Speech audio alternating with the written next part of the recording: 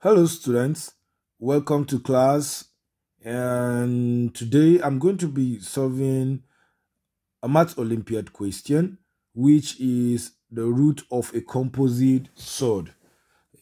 So let me show you how it is being done. Solution now. Okay, I have root of 37 minus 4 root 75.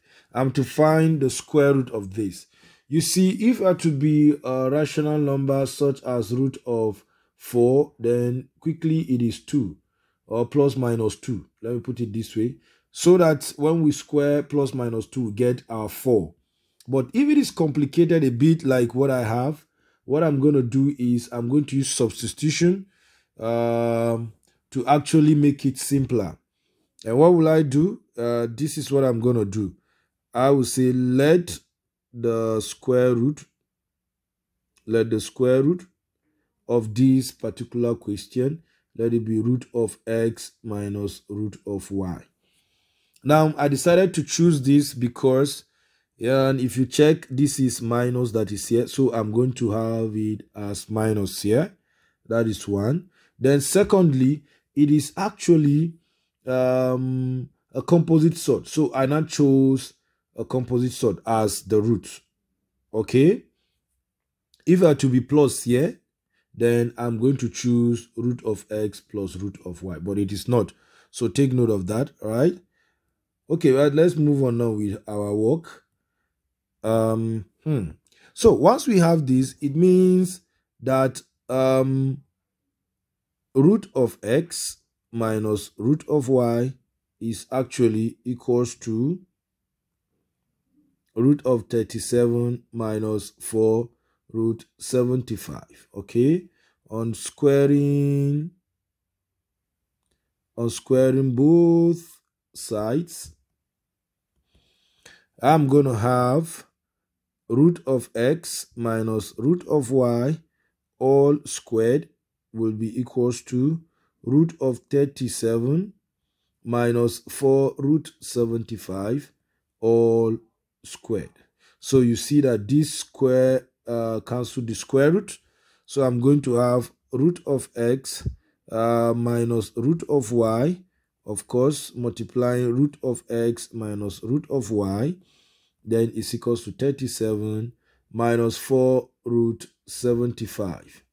Now, expanding this, root of x, check it out, root of x, okay, times root of x is going to be root of x squared. So this cancels this. So it settles that root of x times this root of x, it becomes x. Then I'm going to have minus x root y, because root of x times root of y, it is that. Then minus another x minus root of x y. Then the last one is plus y, because negative root of y times negative root of y becomes plus y. Now this is going to be 37, okay, minus 4. But you see, this 75 can actually be simplified to its basic form as, okay, let me show you the method now. This is 25 times 3. All right. So having this, I'm going to have x plus y minus 2 root of x y will be equals to 4. Sorry, not 4. Will be equals to 37 minus 4. Then here becomes 5 root 3. All right. So this is x plus y minus 2 root of x y will be equals to 37, then minus 20 root 3. Now, having this, I've actually simplified, so I will now start by comparing terms, or coefficients. Okay, you can do both. What I'm going to have is this. Now, check out these two, which are normal rational numbers. Will be equals to 37. All right, so I'm going to have x plus y is equals to 37, and this is the first equation. That is equation 1. Now, the second, which we have this radical here, should be equal to this radical. So that I'm going to have minus 2 root of xy is equals to minus 20 root of 3. Now, this itself can can be simplified. Now, if I divide both sides by minus 2, this cancels this, so I'm going to have root of xy will be equals to 10 root 3.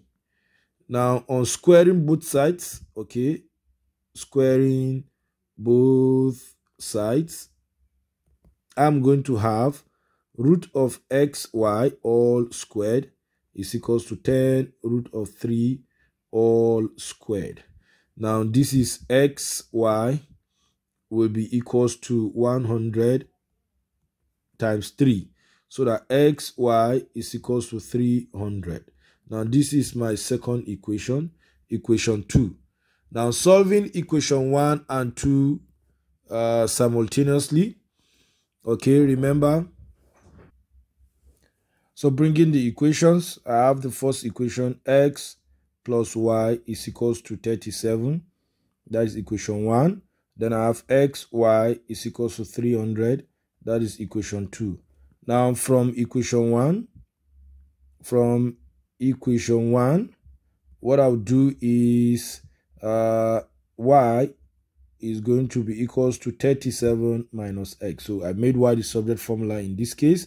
Then I will now substitute for y is equals to 37 minus x in equation 2. So I'm going to have x into 37 minus x instead of y is equals to 300. Expanding it, I'm going to have 37x minus x squared is equals to 300. So rearranging it, because now it is an issue of a quadratic equation. Now rearranging it, I'm going to have x squared minus 37x then plus 300 is equals to 0. So I'm going to solve this. Now the way to solve it is, you pick the two extreme values, you multiply them, so you have 300x squared. So I'll find the factors of 300x squared. That will sum to give me minus 37x. All right, so the factors are minus, okay, no minus there. Is there minus? Yes, good. You are going to have minus 25x and minus 12x. All right, so these are my factors. So I'll replace them. I'm going to have x squared minus, instead of 37x, I'm going to have minus 25x minus 12x is then plus 300 is equals to 0. So I'll group them into so that I can factorize further. Now I'm grouping them and factorizing. I'm going to have x is common in this first bracket. Then I have this, okay. Then minus 12 is common. I have x, then minus 25 is equals to 0. So you can see factorizing further, this is what I'm going to have.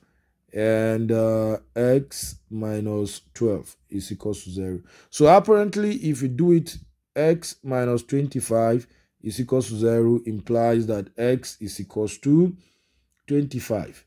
Then x minus 12 is equals to 0 implies that x is equals to 12.